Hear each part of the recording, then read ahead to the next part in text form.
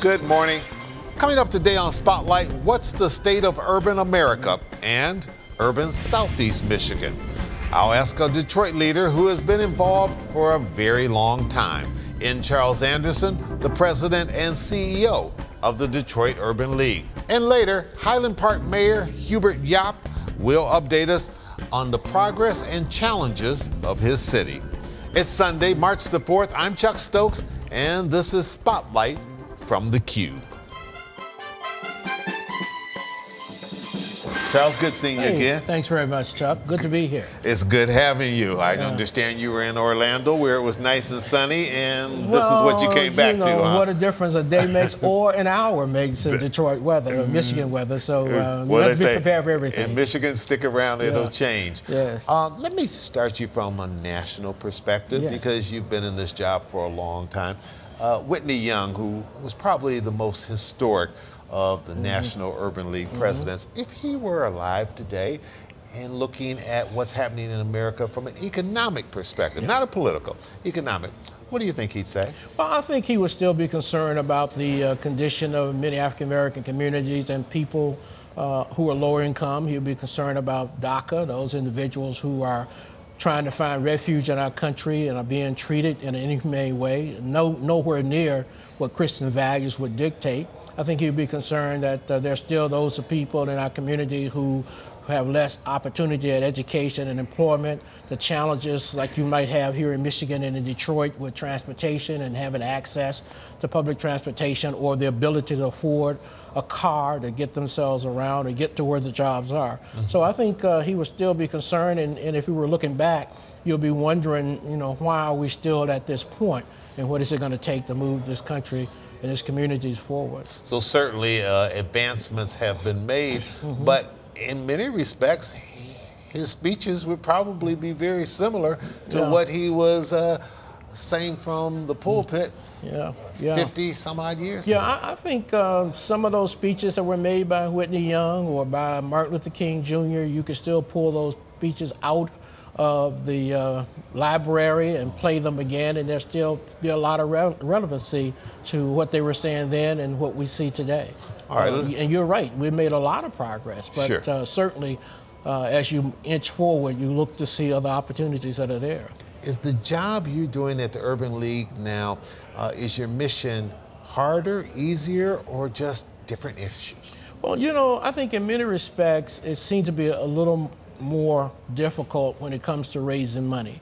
I think companies have a different way of how they want to fund programs and projects. They want to dictate or want their names on a particular project versus funding a whole program or activity. For a nonprofit organization like the Detroit Urban League, general fund money is gold money because it gives you a chance to cover your administrative overhead. It gives you an opportunity to pay for your facilities, etc. And then you have a designated grant that only pays a piece of it. So I think the challenges are still the same. I think we have a lot of issues with clients. When the Urban League in Detroit was founded 102 years ago, we called it vocational workforce, vocational services, and that evolved into employment services, and today it's referred to as workforce development. But you still are working to help people find a job. Back in the 20s, the Detroit Urban League had a baby clinic, but today we operate 8 women, infant, and children clinic, WIC clinics. So the services are very similar. They are approached in a more sophisticated way or in a different way. We use technology certainly differently. There are no more food stamps now. People who used to come to the store with a food stamp now come with a card. And so technology has certainly changed the way you serve people, but it has not eliminated the fact that you still have to serve people. The Urban League has always been about training young people for leadership and for employment as well as entrepreneurship. Are we talking enough about the trades? Well, I think we talk about the trades a little more. I think there's a heavy emphasis on kids going to college. But the reality is that there are some young people who will not go to college, who will be able to make as good a living or a better living if they did well as a plumber or electrician. And I think we do need to talk about that. It might be self-employed. It might be self-employed. Yeah. But, I was at a New Detroit board meeting a few months ago, and we were talking about the importance of getting young people more toward the trades, about how the Randolph had been, in Detroit Public Schools, had been renovated to make sure $10 million had been raised to make sure that we taught kids the trades. But at the same time, Dr. Roy Wilson from Wayne State said that we cannot push all of the African American kids and all children in our community to the trades, when in fact some of them are potential doctors and lawyers in other professions. So be a balanced approach. But we need to figure out what it is that individual educational plan for young people, what it is that that person wants to do, and try to work with them to get that. There's no shame in a young person wanting to go into the trades versus going to college. And at one time, we were seen to want to shame a kid who wanted to take a trade or something different than a professional career. And you know what I tell young people? Is whatever makes you happy, that's the job you ought to pursue, not just for the money. But money is good, but you ought to pursue the job that makes you happy. Couldn't say it any better. When we come back, we'll stay with Charles Anderson, and we want to talk about a major fundraising dinner that you have coming up and some very special people that you're going to be honoring.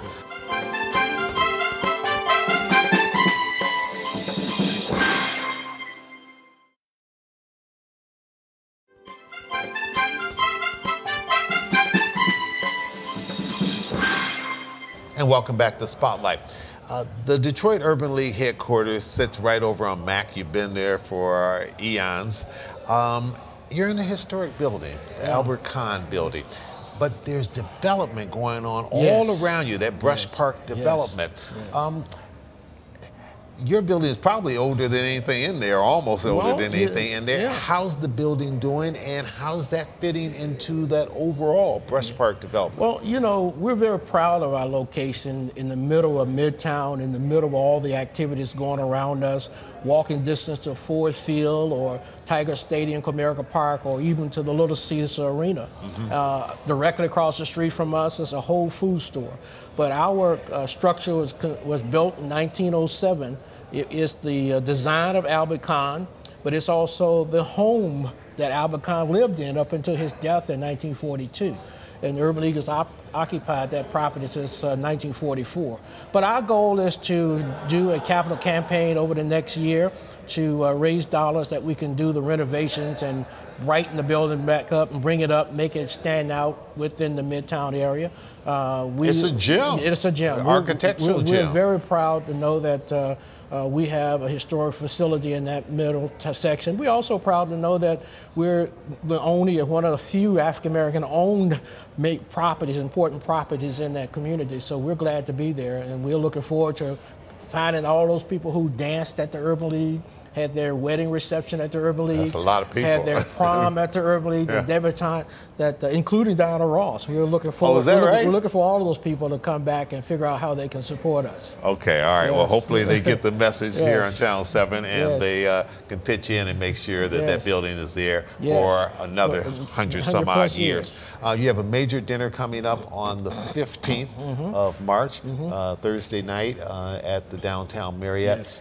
Your annual Urban League dinner, your Distinguished Warriors, which is the showcase of this dinner. And I think that's what's unique about this dinner versus all the other dinners out there, is that you don't have a bunch of speeches. You honor, in this case, five outstanding individuals. Yeah, Chuck, this will be our 39th annual Salute to Distinguished Warriors dinner.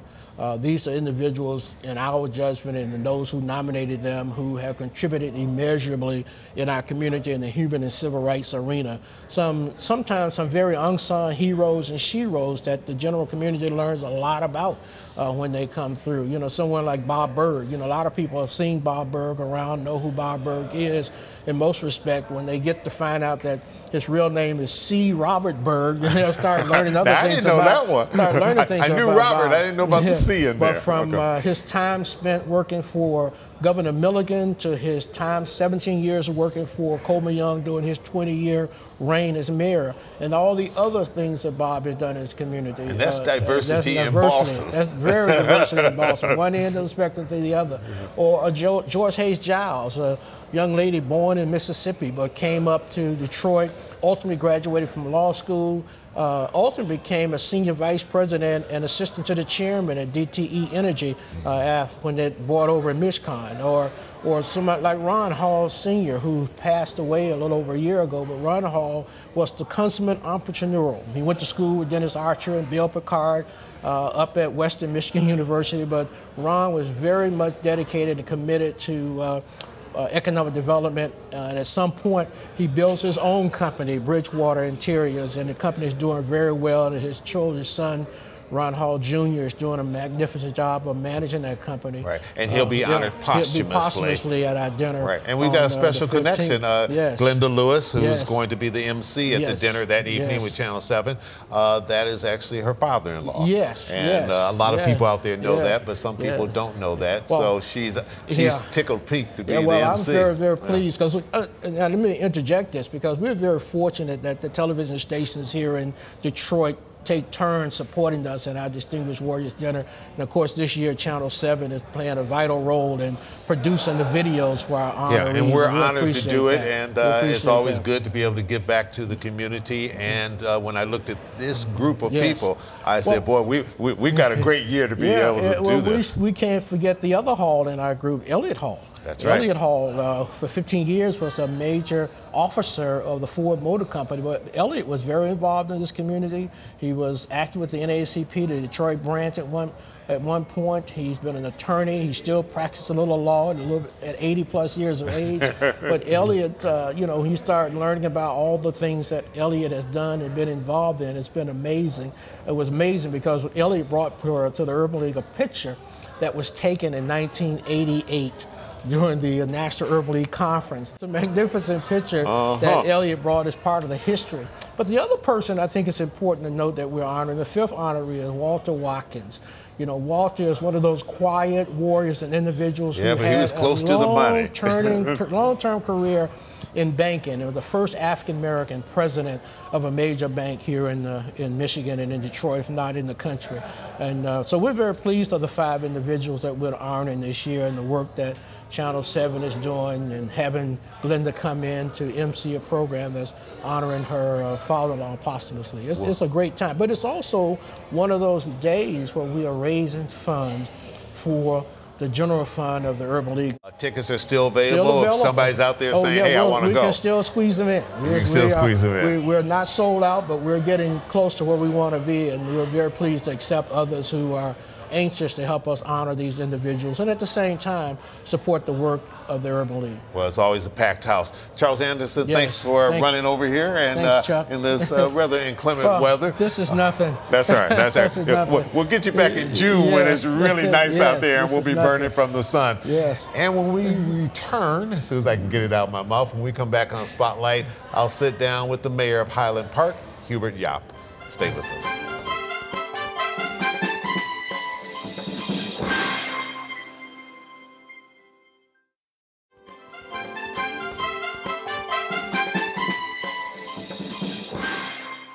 Highland Park, you're this little island surrounded by the city of Detroit. A little portion of it touches on Hamtramck. You probably feel like the center of a donut sometimes.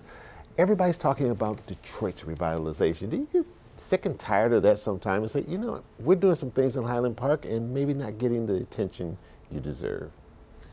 Well, you know, I look at that as Detroit motivates us to continue to progress and rebuild our city. Our city is like in the infant stages. We're starting all over.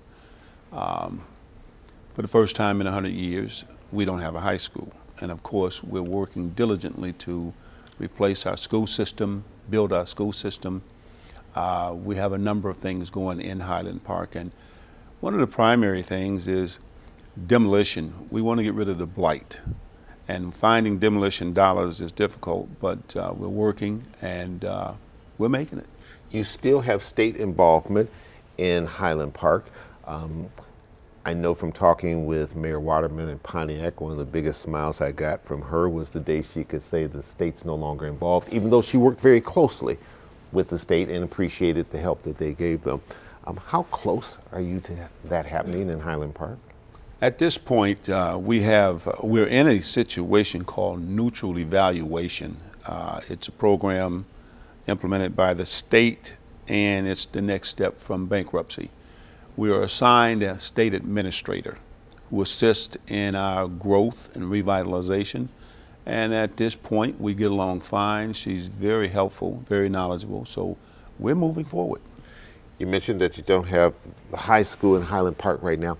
How close do you think you are to making that happen? Well, we have an emergency manager, Mr. Kevin Smith, in our city, and he's doing a great job working with our local school board president. And I've sat in on a number of proposals, and we're moving. We're going to get our school system back. It's instrumental in growing a city. It's hard to grow a city without a school system.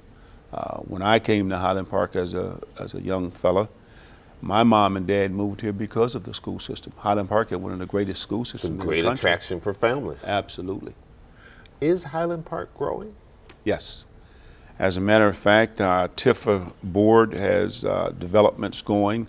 The old City Hall and Fire Station, there's a new structure down at Tuxedo in Woodward. It's a business office, and we're doing a number of things. We're building and growing, and we put out an RFQ, and we've gotten a lot of responses nationally from people who want to come into Highland Park. We have land, we have a good housing stock. You need to come see Highland Park. You may have one of the best housing stocks in Southeast Michigan. I think so. Why should young people be attracted to coming to Highland Park? Well, I would first say the location. The development downtown, the arena, sports arenas, and the social life that it offers, Highland Park is just a mile or two up the road. Okay. And with the great housing stock and the development we're going to continue to build, it's a great place to come and live and work and play. So you can be close to the hub of a revitalization Absolutely. in Detroit, but not be smack dab in it. Absolutely. All right. Absolutely. Highland Park's a great location. All right, I want to take a little break. When we come back, I want to talk about some of the development that you have going on in Highland Park that people may not be aware of. Very good. We'll be right back with Mayor Yob.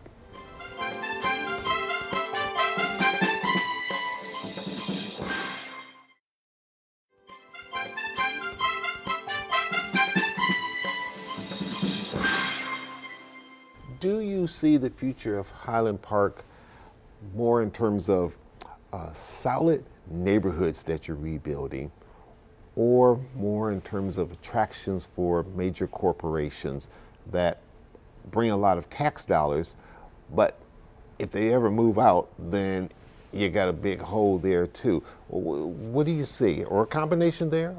I see a combination, but of course we would like to have the homeowners. Homeowners are not apt to put up stake as businesses do. I think at this point, with the proposals that we've reviewed, Highland Park is going to have both an industrial, but primarily the residential area will be developed. This place called Avalon Village, Mama Shoe, they call her, has gotten a lot of national attention. Talk a little bit about her, what she's trying to do, and how that goes along with other development and initiatives at works in Highland Park. Well, she took this block on Avalon Street, and it was blightful, and she's turned it into a very good and positive project, which gives the incentive to others to follow, but it's in line with what we're doing with the city, our development of the residential districts. It's in line with that. You've been involved in Highland Park politics, administration of various types for 40 years, maybe a little longer than 40 years. You were with the police department for many years. You were on city council. Which job have you enjoyed the most, and why? Police department. Why? Helping people, and the gratitude expressed when you do something for a family or for an individual. It's something that I just, if I could choose between being the mayor and being a police chief, I'd be the police chief. Yeah, okay. I love that work. Children, working with children. I worked with Little Leagues and the PAL League many years ago, and I've worked just about every unit in the police department, from narcotics to homicide investigation, and you know, it's just my calling, I believe, you know. A lot of talk these days about regionalism, in that it's regions versus cities. If you subscribe to that theory, that we need to be moving in that direction, and I think the Detroit Regional Chamber would certainly say that, what's the justification for keeping Highland Park the city it is? And shouldn't Highland Park and Hamtramck be maybe folded into the city of Detroit? No, I don't think so. And maybe it's because I know that Highland Park can be and was one of the most beautiful places, beautiful cities, and I know it can be. And we've got the folk in the city who want our city and want to return it to excellence. And we're working together, our neighborhoods, our council, we're all working to return our city. We are an independent city, and we want to remain that way. You're very close to Hamtramck there. Hamtramck has been sort of reinventing itself as well in the midst of all of this. Is that competition to Highland Park? No, I don't see it as competition. We have a good rapport with Hamtramck, Detroit. We have mutual aid programs. And as far as the makeup of the city, we get along fine. We work together as communities. 10 years from now, what do you see for Highland Park? I see a blossoming city. I see Highland Park developed with restaurants on Woodward and bowling alleys and movie theaters like it should be, like it needs to be. I see Highland Park as a place that people will pay attention to, as they did many years ago. Highland Park was the model city of the continental United States. And in my mind, that's what I see. Final question, we'll take you back to politics, which you know a little something about. This is a big political year. Candidates are lining up to become the next governor of this state. We know it won't be Rick Snyder. He's term limited out. You have a candidate? At this point, I'm still looking at it. They still have to win your attention and win your vote. I'm taking a good look at who will do what for Highland Park, the qualifications, because, you know, I speak and I have to speak for my community. I got to make sure I make the right choices, someone that's going to give us that help that we need. All right. So all you candidates out there may want to have a sit down with Mayor Yob if you want some of those people from Highland Park supporting you. Mayor, thanks so much for coming in. Thank you for having me. It's always a pleasure talking with you. Good luck with all the things that you're trying to do, and good luck in your relationship with the state.